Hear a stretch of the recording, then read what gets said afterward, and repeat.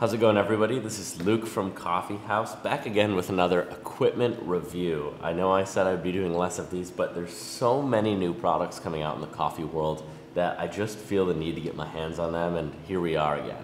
Today we have the Fellow Tally scale here, and the Fellow Tally is Fellow's first scale in their coffee equipment lineup. Directly designed to compete with other high-end scales, I think Fellow is taking an interesting stab at companies like Acaia, who pride themselves in making amazing coffee scales. I was really interested to see a product like this because I have been asking myself for an Acaia competitor for so long.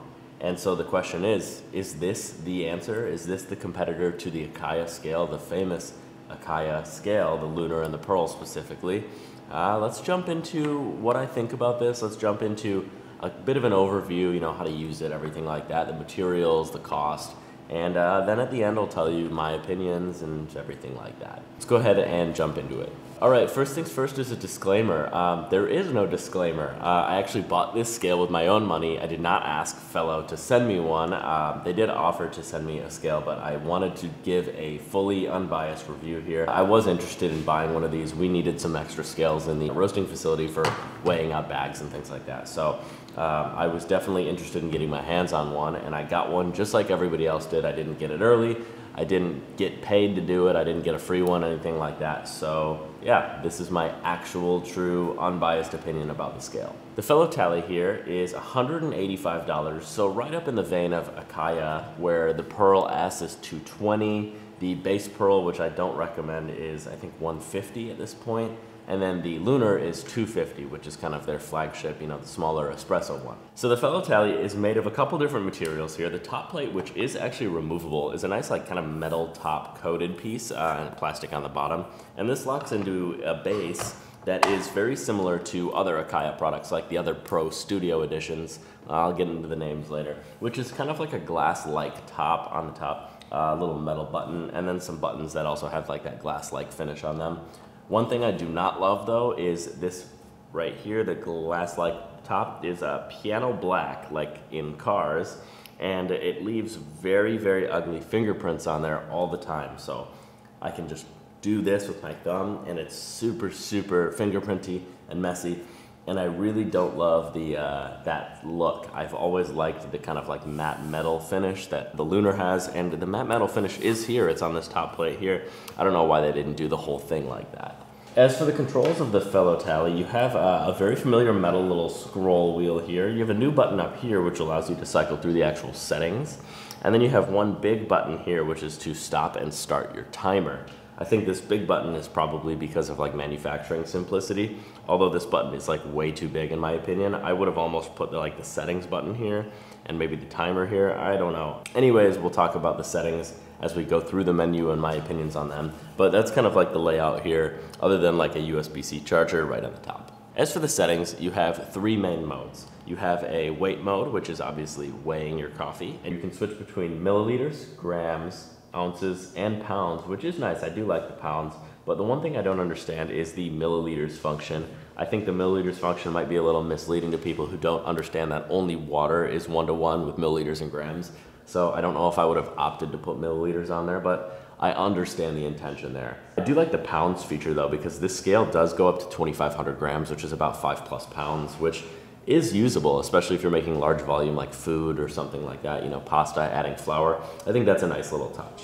Then you have brew assist mode, which is essentially ratio built in. So what you're gonna do is you're gonna set your ratio. Let's say my ratio is 1:16. Then when I put the grams of coffee in there, it will tell me how many grams of water. A great education tool, but I'll get into where I think education tools and integrations within this architecture lie a little bit later in the video. And then the last setting you have is you have a timer mode, which obviously is just your weight and a time, just like the Acaia scales or anything like that. A quick note too is in the timer mode and the brew assist mode, you can only use grams. So even if I wanted to use ounces or milliliters, you cannot use those in any other setting but the actual weight setting. And then on this button over here, this is how you start and stop the timer. I almost wish they didn't put this like little decal on it, the little stopwatch on there. I thought it was a sticker that I would be able to pull off, but it's not. It's a printed on like little decal there. and mine is like about 5 degrees counterclockwise to where it should be. It doesn't sit perfectly straight, and it doesn't sit like almost perfectly in the center. It's like 1 degree off of the center, so it's kind of frustrating to look at all the time. So I know this was like an early one, so that's one thing, but it's just something to note, like it doesn't look flawless, and that's why I kind of kept trying to like pick at it to see if it was a little label on there. Same with the settings button, which it's just 3 dots. I don't really hate that one, but I would have been able to figure it out with just these 2 buttons. You know, I don't need the decals there to help me along the way. I'm gonna take a quick little intermission here to show you how to access the game built into Fellow Tally here. Fellow is always known for putting in little games into their infrastructure, so I'm gonna show you how to get into that now.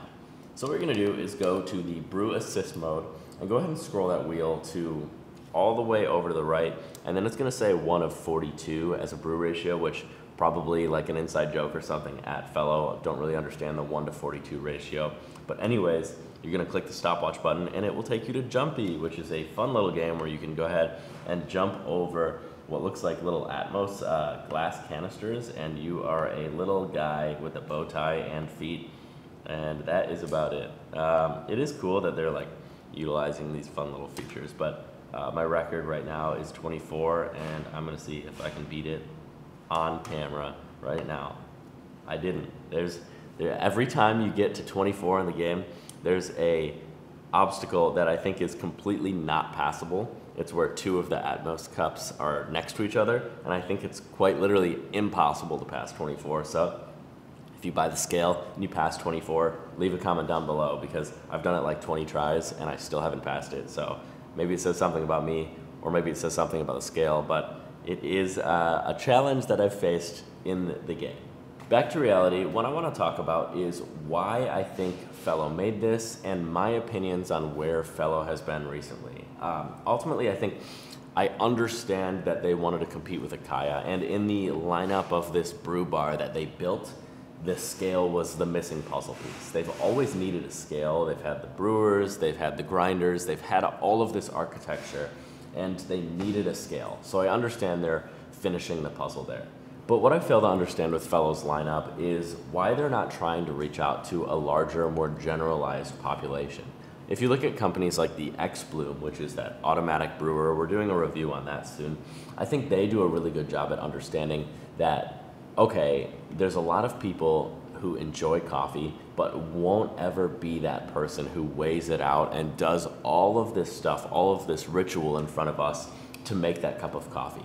They get why people do it, but they're really not gonna do it at the end of the day. They don't care that much, like many of us don't care about other things that people nerd out about. So what they did is they solved a problem that I think everybody agrees with. I think the consensus in not only the specialty coffee industry, people like this, but the people who are regular coffee enjoyers, I think they understand that yes, fresh roasted coffee is the best, and yes, freshly ground coffee is the best. So companies like that are automating the rest of the stuff, so you don't have to think about dosing and grinding and nailing down all of these parameters and chasing this deep rabbit hole.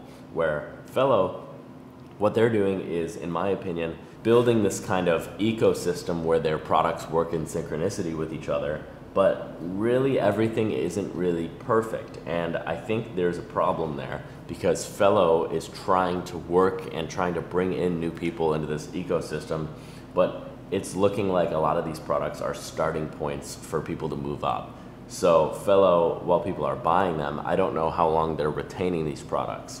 Obviously, there are still no serious competitors to the EKG kettle and the Pro Studio Edition, but there are a lot of competitors in the grinder space and the scale space. So when they come out with a Fellow Opus grinder, which is 195 bucks, great starting point, people are, I think, almost expected to leave that Fellow Opus quickly and move on to something better. And I'm curious why the Fellow Tally exists when I think it also exists in that same kind of lineup. I think a lot of people who purchase the Tally are still going to be wanting an Acaia, because I think the Acaia is the next step up from the Fellow Tally. Yes, it has a nice responsive LCD. Yes, it looks good, everything like that, but it's definitely not going to weigh for espresso. I can't put this under any type of espresso machine. And two, it's really not as nice as the other ones. Obviously, a little less expensive. Pearl S being $220, Lunar being $250, but is $35 or $65 really going to deter you from buying the right one the first time around? I don't know. I get why this is here, and it's a great pour over / drip scale, but it really doesn't do all that much else than any of the other ones. And personally, I like that the Acaia features like the timer and things like that are hidden and you have to kind of know them, where this kind of lays it out right there. For me, in a coffee world, I'm not using like a brew assist mode, so to have it so prevalent in something like this, Fellow is designing this to inadvertently kind of place themselves in the beginner category, which I think for me, if they want to create products with staying power, they might want to look at an ecosystem of products that are very, very refined. And I think this is their endgame scale, given the name. Recently, when they released the new version of the EKG, the EKG Pro, they also came out with the EKG Pro Studio Edition, which I don't really understand the name scheme, which I think it's just kind of crazy. I don't know why they said anything like that. But this is the Tally Pro Studio Edition, which features a lot of the similar touch points, the metal button, this glass-like top. But that makes me think that they're going to make cheaper versions of this. If they're designing their products for an entry-level position, I think coming out with things like this doesn't really make a lot of sense to me, since it's so closely tied to the endgame scale. But if this is the Pro Studio Edition and they plan on having cheaper ones, I think those will be more relevant to the coffee market that they find themselves in because of the price point versus the quality matrix. I think Fellow is really capable of making good, cheap products, but I'm curious to see where their head is at. How do they want to be perceived in the marketplace? Do they want to be perceived as kind of like the entry-level brand, a little cheaper, a little easier to bang up and then dispose of? Or are they the company that wants to be very premium, very high-end? Do they want to invoke a sense of premium feeling products like Acaia, which only makes products like that? You've only seen Acaia go up in quality if you looked at the original Pearl versus the Pearl S. The Pearl S is significantly better than the Pearl. So I'm curious what Fellow plans on doing in the future. So as for the scale, I think obviously everybody deserves to have a nice scale in their kitchen, but is this the right one? Is this going to replace an Acaia scale? Is this going to be a worthy competitor? I don't know if it's exactly that. I still personally prefer the touch points and the feel of all of the Acaia products over the Fellow products. But I understand in the ecosystem that this makes sense. So they can bundle this. If you're buying on the website an EKG Pro Studio Edition, you look at this and you're like, man, I could set it right next to it and it's gonna look so good. It's gonna be perfectly integrated with my setup. So yes, that's obviously going to work great. And I think Fellow, in the way that they're churning out products so fast, I think this just made all the sense to them. So is the Fellow Tally scale worth it? Obviously, you've heard my opinions, but I'm also curious to hear yours. So please leave a comment down below, and I do read all of those. So I would appreciate any feedback, not only on the Fellow scale, but also how we're doing here at Coffee House, what you'd like to see in future videos, everything like that. And as always, I appreciate you tuning in. I'm Luke from Coffee House.